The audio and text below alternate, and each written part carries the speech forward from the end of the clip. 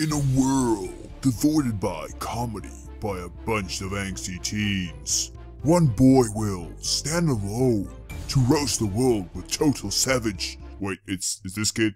This kid probably hasn't even gotten laid yet. Maybe iDubbbz content copy will be the first time he'll get fucked. Right, guys? Just stick to the script, you idiot. Watch how this savage dismantles people's arguments with tweets and even more tweets. Join our humble hero as he destroys other YouTubers' careers like Jake Paul, ricegum, and Sniper Wolf. In the comedy of the decade, join our lovable hero as he lisps his way to superstardom with the help of his sidekick Merlin. Whoa, looks like the gummy bear hasn't been sticking to his walks in the park. What, you need more money for KFC, Chewbacca? But see the most emotional and captivating performances between our hero and his fans through even more tweets. Because nothing shows more love than a tweet that took 7 seconds to send. Now that's what I call giving back. Humble sacrifices. No props at all. You're fucking greedy. Your content is wank.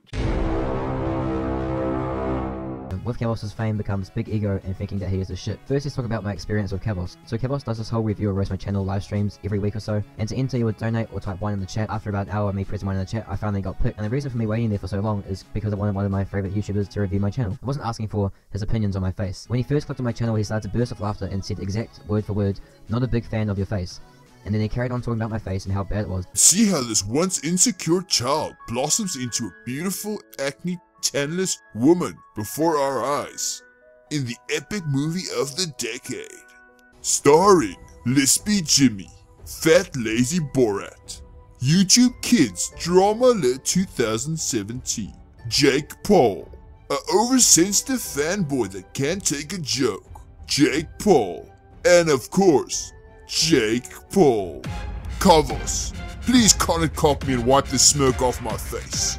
Rated PG-13. As you can probably tell, I can hardly contain myself right now, because today is the day we get to bully Kavos. Also coming soon, the Kavos response of the decade. You're not funny. You're irrelevant with your small channel and I won't take the bait. You'll never get any subs. Your videos suck. You got wrecked in the comments and disliked by my fans. I do care about my fans. And of course, the long-awaited, I'm going to make a video so I can feel better about myself. Make a video on me. I dare you, bitch.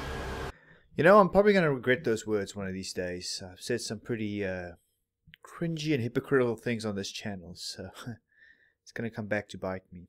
Speaking of hypocritical, Kavos, can you do me a favor and speak to Keemstar so he can maybe, I don't know, shout me out? No, Keemstar, can you hear me? Listen, I'll totally sell out. I'll get down on my knees. I'll suck your balls dry. Just, please, just shout me out. I'll laugh at Chad and Andy's jokes. And I just want to be clown. And please, just shout me. Just